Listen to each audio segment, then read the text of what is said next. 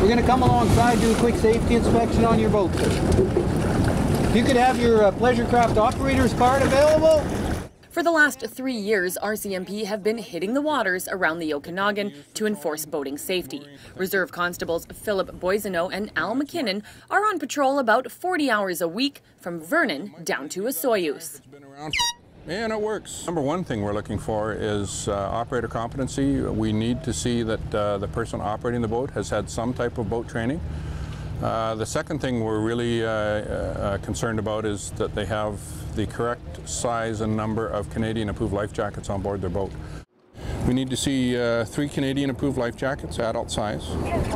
When lake patrols were first initiated, police found less than 5% of boaters could comply and pass a safety inspection. This year we're finding our compliance rate is up to close to 10%. So we are seeing an improvement. Oh, I know what I had. From the checklist that I followed, yeah, I have flares. But it's not just boaters that must comply with the Transportation Safety Act. Those using kayaks and stand-up paddleboards also have rules to follow. So you've got your life jackets. Do you also have a whistle or a watertight flashlight on board? No. Okay. While there have not been very many alcohol violations on Okanagan Lake, these 2 officers are always on the lookout. It's not illegal to have alcohol on board a boat. However, the operator of the boat has to be able to pass a screening test at .08, and the charges under the criminal code are exactly the same for impaired boating as they are for impaired operation of a vehicle.